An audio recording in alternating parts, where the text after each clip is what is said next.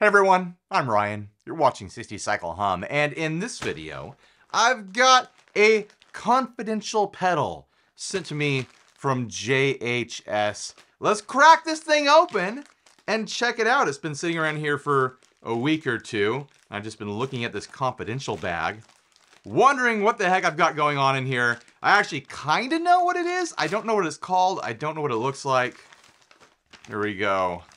An official warning. Do not show until December 5th. They changed the launch date. After they sent this.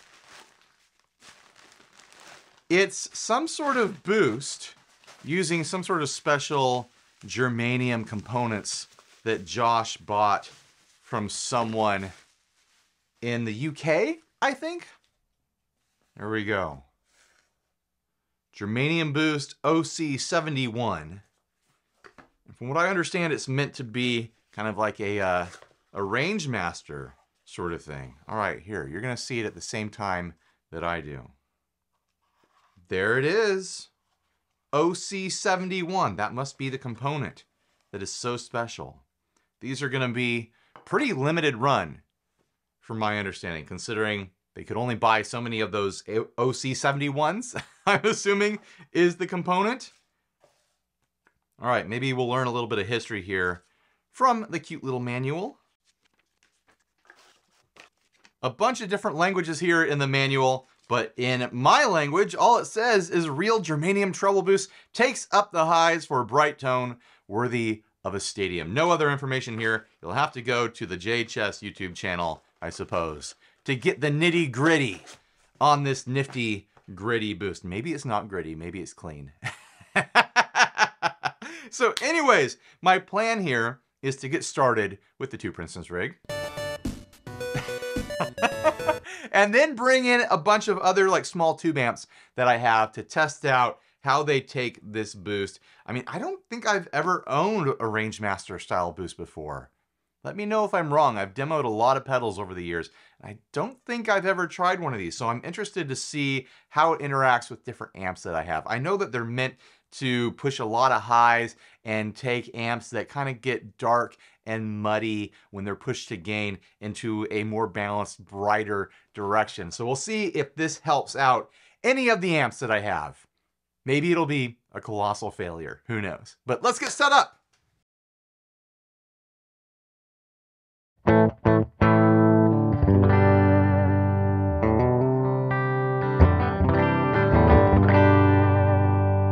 I'm going to start out with my Yamaha Revstar. I don't know if I'll move to other guitars. If I feel like it, I will, but I'm going to start out with the Revstar. And of course, I am running through the two Princeton's rig. That's enough of that. Let's see what we got here. What kind of treble can we get into with a treble boost? We've got a main knob here. The knob controls both output volume and gain saturation. Left is quieter with less saturation. Right is more loud with higher saturation. And the toggle adjusts EQ response. Down is the classic treble boost tone. Up adds bass frequencies. All right. Let's start with it all the way down just to be safe. I wonder if I'm going to need earplugs for this video. It might get loud in here.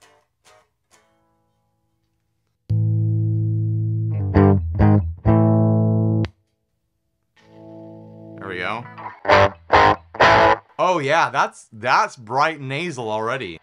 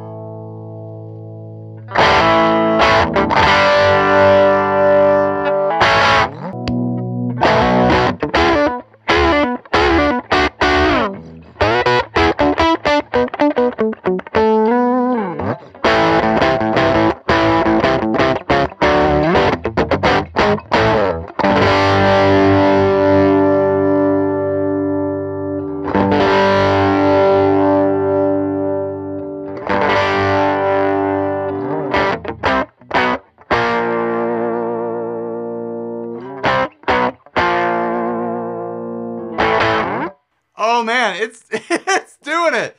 It is bright and nasal and gritty and nasty sounding.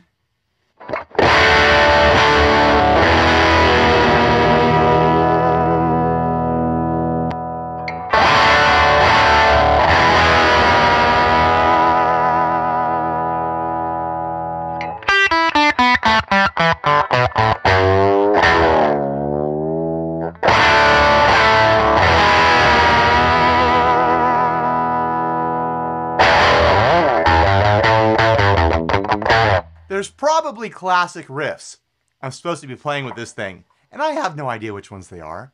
I'm sorry if you came here looking for those classic riffs.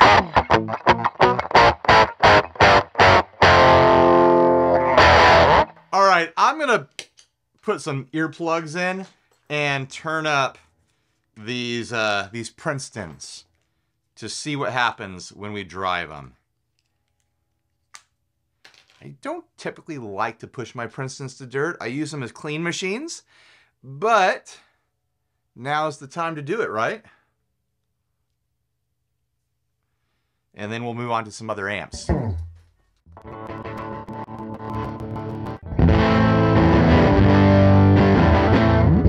Is that a good sound?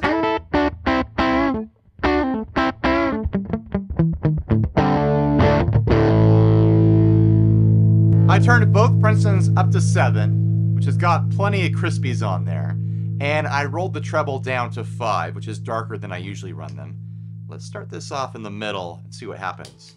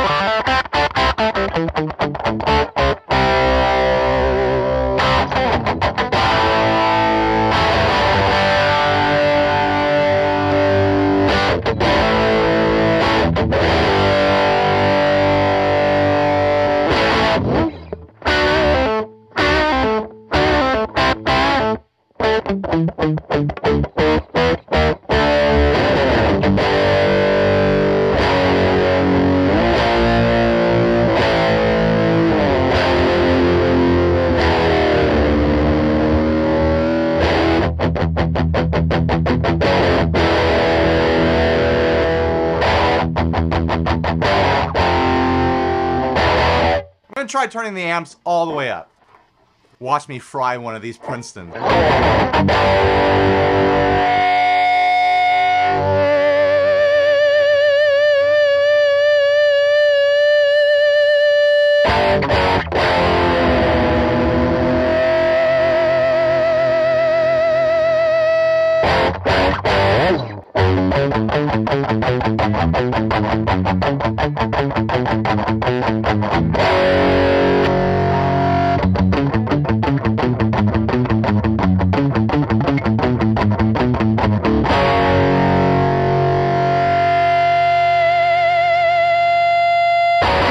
I'm really appreciating these earplugs right now. I'm using the Vibes earplugs. We had a recent sponsorship from them for the podcast, and they're doing the trick. I'm very comfortable. I can tell from the feedback and just the movement of the air in the room that this is very loud right now. I'm sure my wife is in the living room behind this wall wondering what the heck I'm doing with the amps this loud. The RevStar has a low boost circuit here.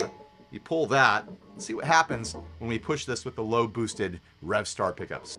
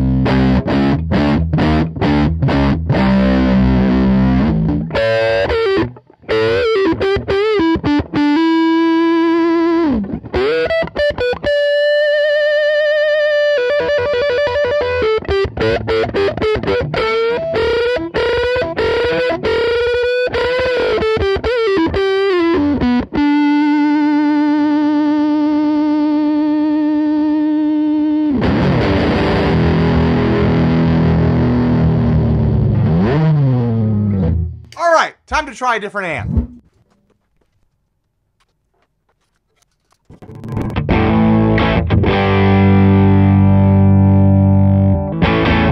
I'm going to use the Tone King Imperial Mark II now, which actually might be the perfect amp for this video. It's got an attenuator on the lead channel, which means I can keep the volume low. I don't need to have in my earplugs, and it sounds nice and deep and throaty right now.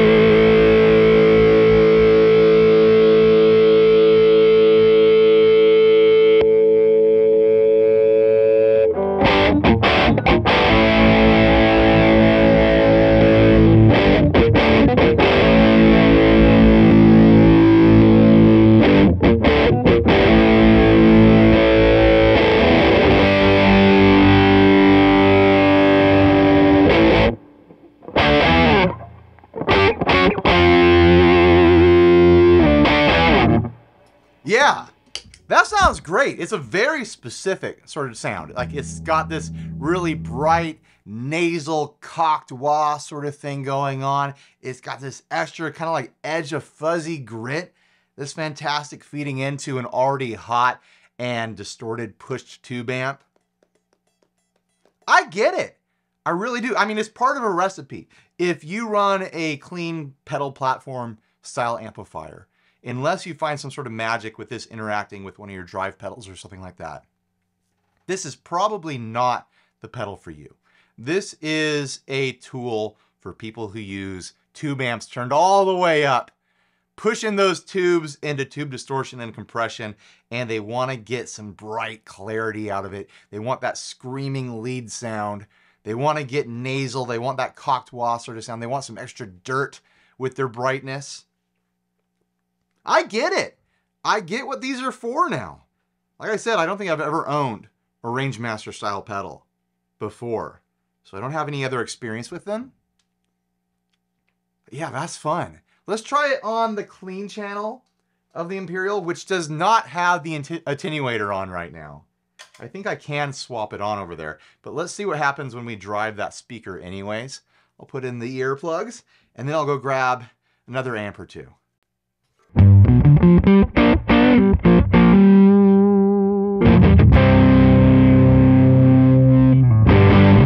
It's so much fun being in a room with a loud amp. I can just feel it in my chest. I can feel my seat vibrating from the floor right now.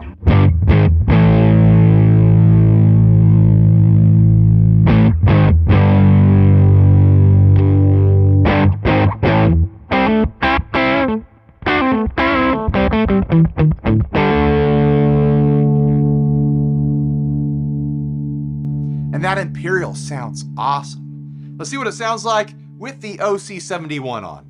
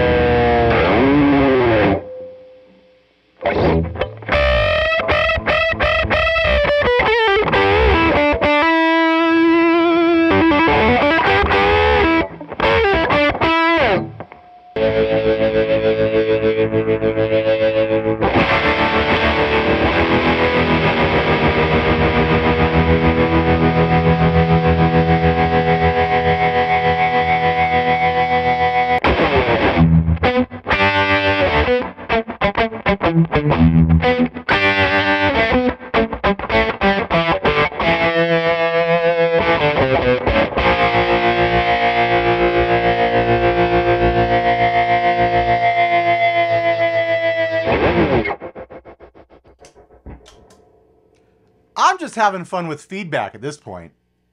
All right, what amp next?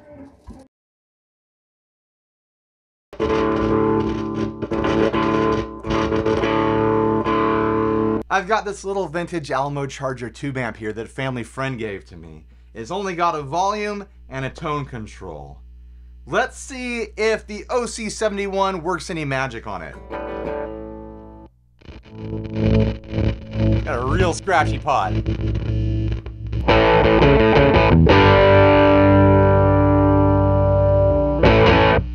Got the tone almost all the way down right now.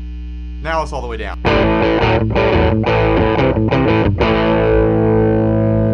It's not starting out as a terribly dark amp. It's a very noisy amp. Let's see how it takes the OC71.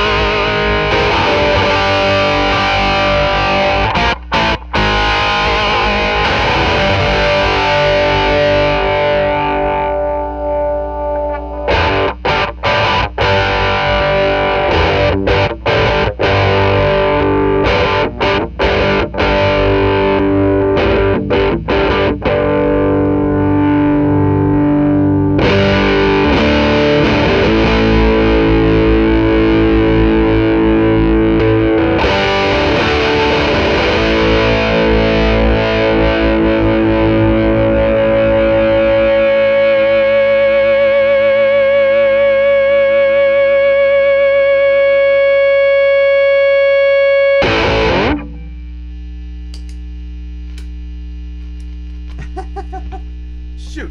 Ow! I need to have someone take a look at this amp. I just got electrocuted through this thing. I think it does help it though.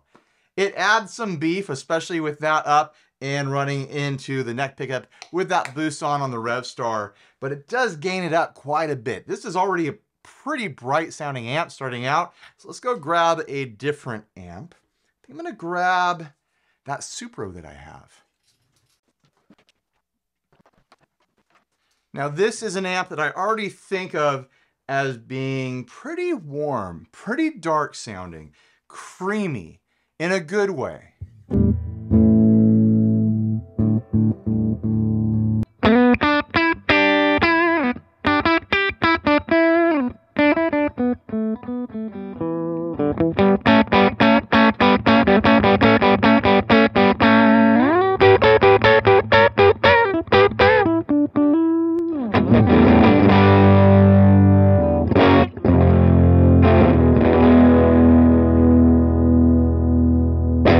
Yeah, nice, dark, smoky growl from this Supro amp right off the bat. Haven't even hit it with the OC71 yet. So let's see what happens. By the way, I've got the volume all the way up here and the master down to control the actual volume. So this is as dirty as this amp gets before I throw on the onboard boost and the onboard distortion and stuff like that. We're not going to use those. We're just going to use the OC71. Maybe I should stack it with the boost though. That could be fun.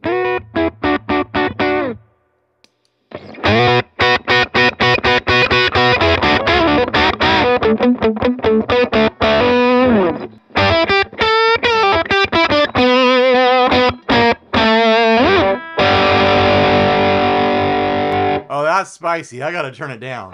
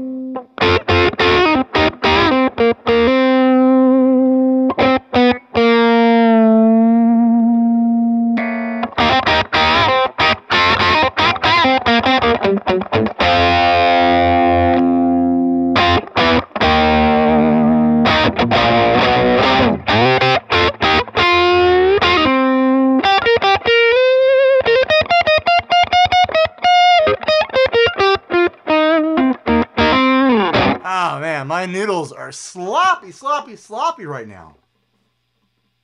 I've been sitting here for a while though, just jamming with this thing. I think the Supro really likes this.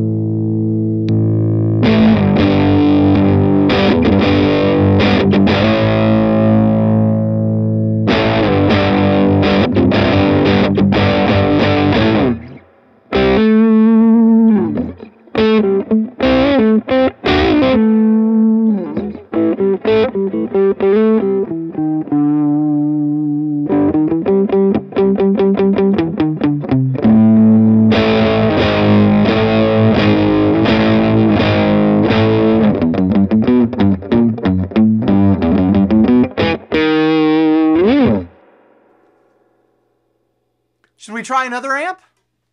I think we should try another amp. All right, we got a cheapie here. We got the Monoprice Stage Right. These things go for like $200, $250, sometimes on Amazon. A 15-watt amplifier with all sorts of features. They're a great buy. These are really great amps for the money, but let's see how it takes the OC71. This has a 1-watt attenuator, which is pretty handy for this video. It means I'm not going to blow my ears out.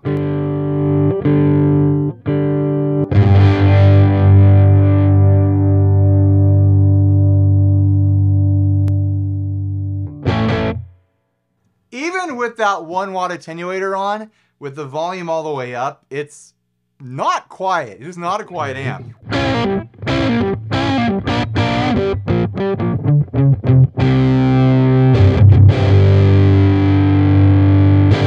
Significantly more gain on tap than my other amps as well. Let's see how that higher gain sound takes the OC71.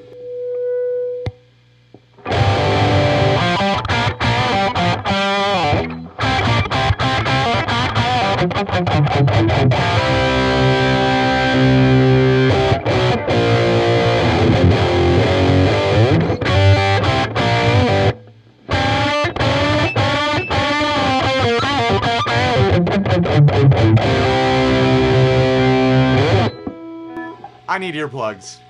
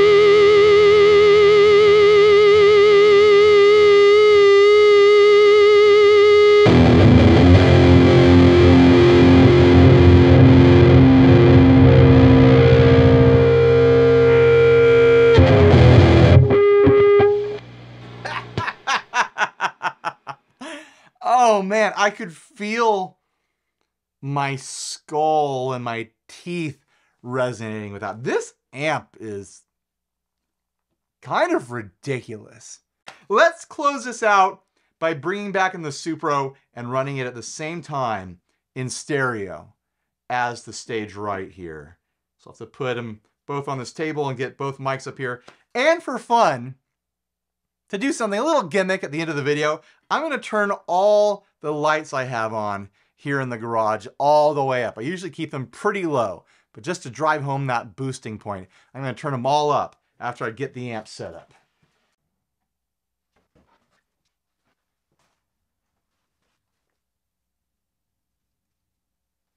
Oh, man.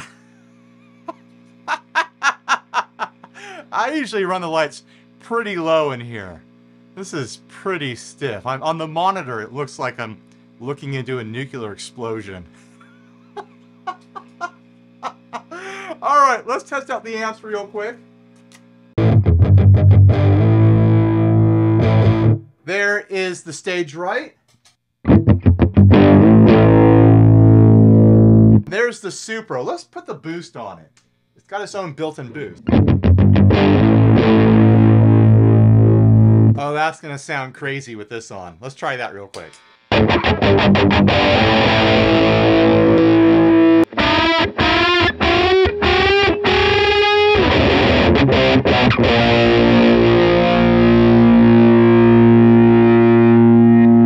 Now we'll try the stage right with that on.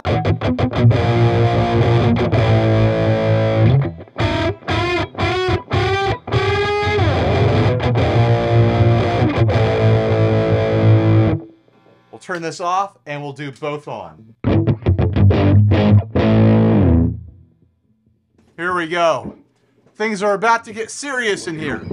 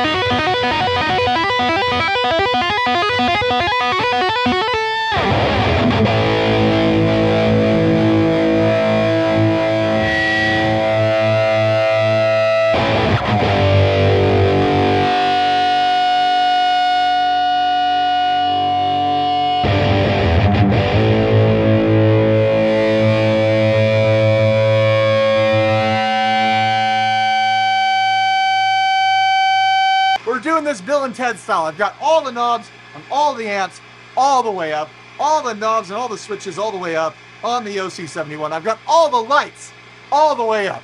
Everything is turned all the way up. Here we go. Let's have some fun.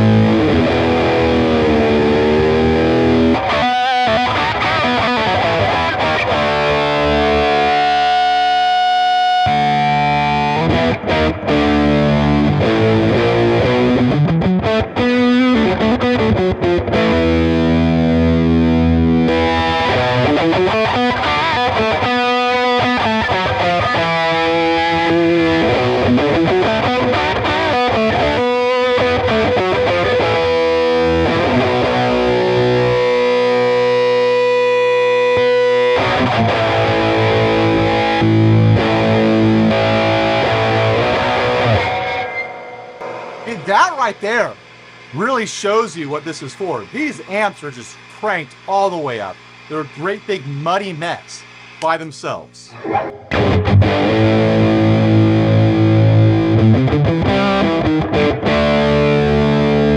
You throw this on and it gets you, I wouldn't say clarity, but it gives you that like definition. It allows you to jump through all that mud, all that muck of that heavy, heavy gain, all that tube and speaker distortion going on.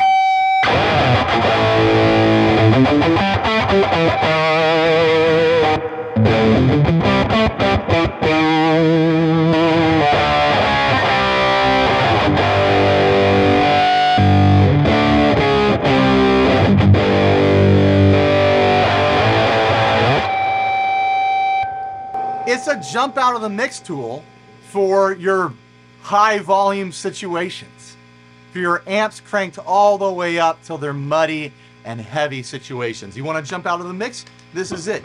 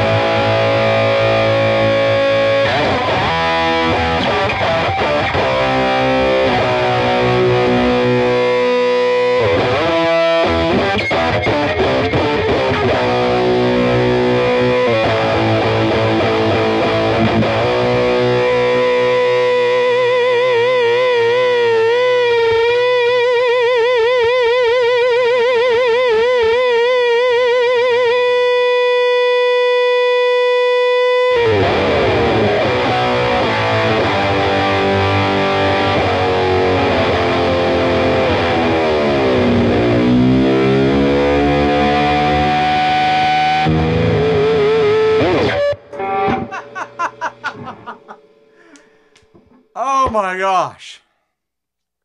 What a fun video. Oh man, so glad I was wearing earplugs for that. That would have completely wrecked me.